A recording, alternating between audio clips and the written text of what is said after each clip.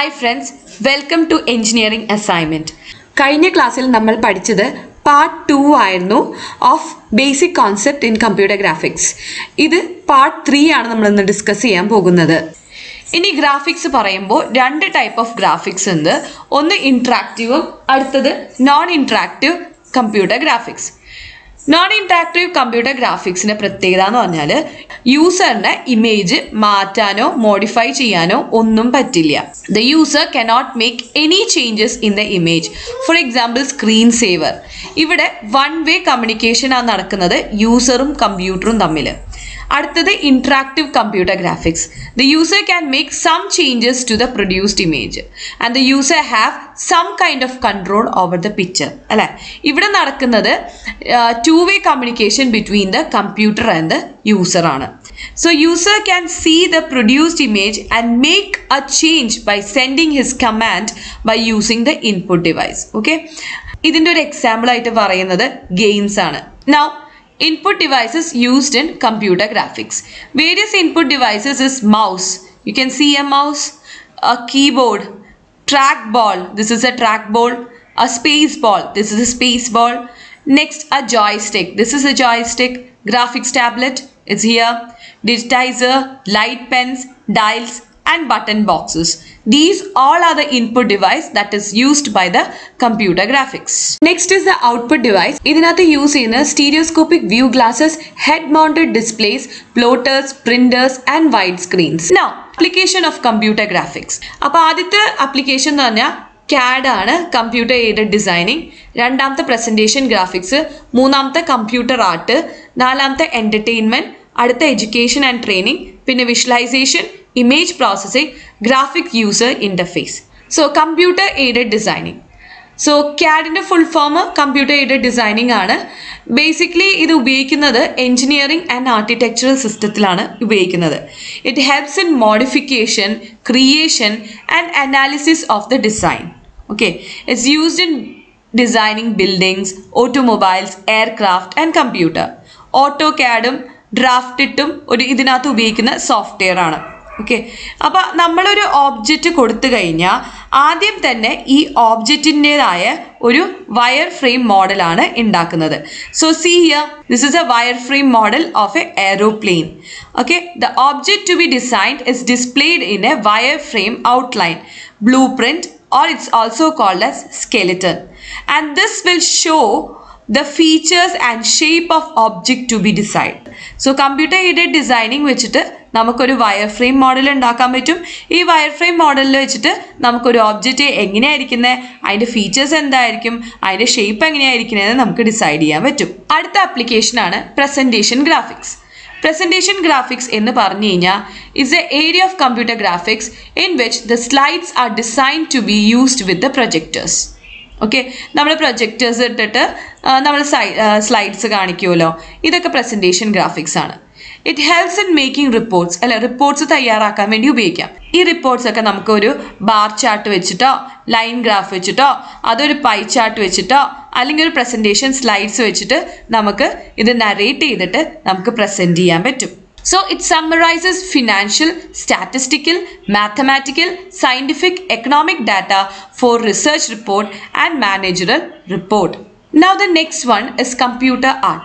So computer art, computer graphics is used in the field of fine arts, paint program, pixel paint and super paint. അതിന് ഉപയോഗിക്കുന്ന programmes ആണ്. And the commercial ആർട്സിൽ നമുക്ക് മൂവീസും അഡ്വർടൈസ്മെൻറ്റിനെയും നമുക്ക് computer graphics ഉപയോഗിക്കാം. So ഇതിലെ കേസിൽ artist എന്ത് ചെയ്യും, ആർട്ടിസ്റ്റ് വെറൈറ്റി ഓഫ് ടെക്നിക്ക് ഉപയോഗിച്ചിട്ട് പല പെയിൻറ്റിങ് പാക്കേജസ് ഉപയോഗിച്ചിട്ട്, സ്പെഷ്യൽ ഹാർഡ്വെയർസ് ഉപയോഗിച്ചിട്ട്, CAD പാക്കേജസ് ഉപയോഗിച്ചിട്ട്, ആനിമേഷൻ പാക്കേജസ് ഒക്കെ ഉപയോഗിച്ചിട്ട് ഒരു ഓബ്ജക്റ്റിനെ ഡിസൈൻ ചെയ്യും. അടുത്ത ആപ്ലിക്കേഷൻ എന്റർടൈൻമെന്റ് ആണ്. Computer graphics are now commonly used in making motion pictures, music videos, cartoons, television shows etcetera. The graphics object is combined with live action also. നമ്മൾ movie ഉണ്ടാക്കാനൊക്കെ നമുക്ക് computer graphics ഉപയോഗിക്കാൻ പറ്റും. Next is education and training. ഒരു model അതിൽ നിന്ന് നമ്മൾ തയ്യാറാക്കി കഴിഞ്ഞാൽ ഈ മോഡൽ വെച്ചിട്ട് നമുക്ക് ആൾക്കാർക്ക് ട്രെയിനിങ് കൊടുക്കാൻ പറ്റും. ഫോർ എക്സാമ്പിൾ സിമുലേറ്റേഴ്സ് ഡിസൈൻ ചെയ്തിട്ടുണ്ട്.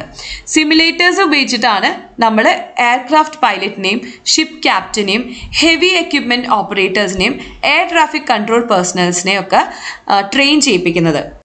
അപ്പോൾ ഫ്ലൈറ്റ് സിമുലേറ്റർ ഇത് സാധാരണ ക്വസ്റ്റ്യൻ പേപ്പറിൽ ചോദിക്കുന്ന ക്വസ്റ്റ്യൻ ആയതുകൊണ്ടാണ് ഞാനത് മാത്രമായിട്ട് ഫോക്കസ് ചെയ്തിട്ട് ഇവിടെ പറയുന്നത് കേട്ടോ. So it helps in giving training to the pilots of aeroplanes. During training, the pilot spends much their training not in the real aircraft but on the ground at the control of the flight simulator.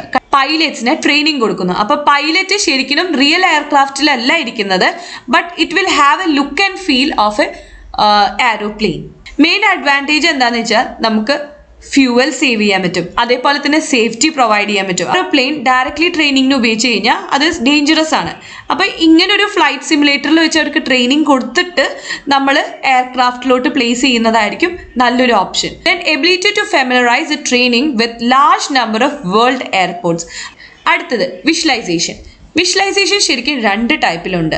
ഒന്ന് scientific visualisation, another one is business visualisation. Scientific visualisation ഉപയോഗിക്കുന്നത് സയൻറ്റിസ്റ്റോ എഞ്ചിനീയേഴ്സോ ഒരു medical personnels ആയിരിക്കും ഉപയോഗിക്കുന്നത്. Business വിഷ്വലൈസേഷനിൽ large number of information related to business ആണ് visualise ചെയ്യുന്നത്. അടുത്ത ആപ്ലിക്കേഷനാണ് image processing. Image processing applies A technique to modify interpret the existing picture. For example satellite image processing. സാറ്റലൈറ്റിൽ നിന്ന് കിട്ടുന്ന ഇമേജസ് മിക്കതും ചില പിക്സൽസ് ഒക്കെ മിസ്സായി കാണും. അപ്പോൾ ഈ പിക്സൽസിനൊക്കെ എൻഹാൻസ് ചെയ്യാൻ പറ്റും, അതേപോലെ തന്നെ ആഡ് ചെയ്യാൻ പറ്റും. So it is used in image enhancement, law enforcement, medical and moving object tracking also. ഇനി അടുത്ത ആപ്ലിക്കേഷൻ ആണ് graphical user interface. Computer graphics is used to design menus, icon, കഴ്സേഴ്സ്, dialogue box etcetera. Even a lay user can easily use a computer with the help of GUI. അല്ലേ, ഇപ്പം നമ്മുടെ Google ക്രോമിൻ്റെതായ icon അവിടെ വെച്ചിട്ടുണ്ടാവും. ഒന്നറിയാത്ത ഒരാൾക്ക് internet use ചെയ്യണമെങ്കിൽ അയാൾക്ക് ആ ചിഹ്നം വെച്ചിട്ട് തന്നെ മനസ്സിലാവും ഇത് ഗൂഗിൾ ക്രോം ആണ്. അപ്പം അതിൽ ക്ലിക്ക് ചെയ്ത് കഴിഞ്ഞാൽ ആൾക്ക് ഡയറക്റ്റ്ലി നെറ്റ് ആക്സസ് ചെയ്യാൻ പറ്റും. യൂസറിന് ഒരു കമാൻഡ് ഇവിടെ കൊടുക്കേണ്ട ആവശ്യമില്ല, ഡയറക്റ്റ് ക്ലിക്ക് ചെയ്ത് കഴിഞ്ഞാൽ നമുക്ക് ആ പെർട്ടിക്കുലർ പ്രോഗ്രാമിലേക്ക് പോകാൻ പറ്റും. ഇനി യൂസേഴ്സ് ഓഫ് കമ്പ്യൂട്ടർ ഗ്രാഫിക്സ്. ഇനി ആപ്ലിക്കേഷൻ നമ്മൾ ഓൾറെഡി പഠിച്ചിട്ടുണ്ട്. ഇനി യൂസേഴ്സ് എന്നെ ചോദിക്കുകയാണെങ്കിൽ എഴുതേണ്ട പോയിന്റ്സ് ആണ് ഈ പറയുന്നത്. യൂസർ ഇന്റർഫേസസ് അറിയാലോ, ഇപ്പം തന്നെ നമ്മൾ പറഞ്ഞു visual control items like buttons, menus, icons, scroll bar ഒക്കെ പ്രൊവൈഡ് ചെയ്യുന്നു. Next one interactive plotting in business, science and technology. പിന്നെ ഓഫീസ് ഓട്ടോമേഷനെയും ഈ പബ്ലിക്കേഷനെയും ഹെൽപ്പ് ചെയ്യുന്നു. പിന്നെ കമ്പ്യൂട്ടർ എയ്ഡഡ് ഡിസൈനിൽ യൂസ് ചെയ്യുന്നുണ്ട്. Simulation and animation four scientific and entertainment. Next, it is used in art and commerce. We have already discussed that. Next is process control. It is also used in the industries for remote control rooms. The process parameters are shown with the graphics symbols and identification. An operator can easily control and monitor the processing parameter at that time. അപ്പോൾ suppose നമ്മുടെ nuclear power plant ഒക്കെ ആണെങ്കിൽ nuclear power പ്ലാന്റിൽ ഓരോ temperature variations ഒക്കെ graphical representation ആയിട്ട് കാണിക്കുന്നു. അപ്പോൾ പെട്ടെന്ന് നമുക്ക് നോക്കുമ്പോൾ എന്തെങ്കിലും വേരിയേഷൻസ് ഒക്കെ ഉണ്ടെങ്കിൽ അതിനനുസരിച്ച് നമുക്ക് ആക്ഷൻ എടുക്കാൻ പറ്റും. Then കാരക്ടോഗ്രഫി. CG can be used to represent graphical maps, weather maps, oceanographic maps. So students, we have come to the end of basics in computer graphics. So thank you friends. Thank you for watching my video. Like, share and subscribe. And don't forget to comment also. Thank you.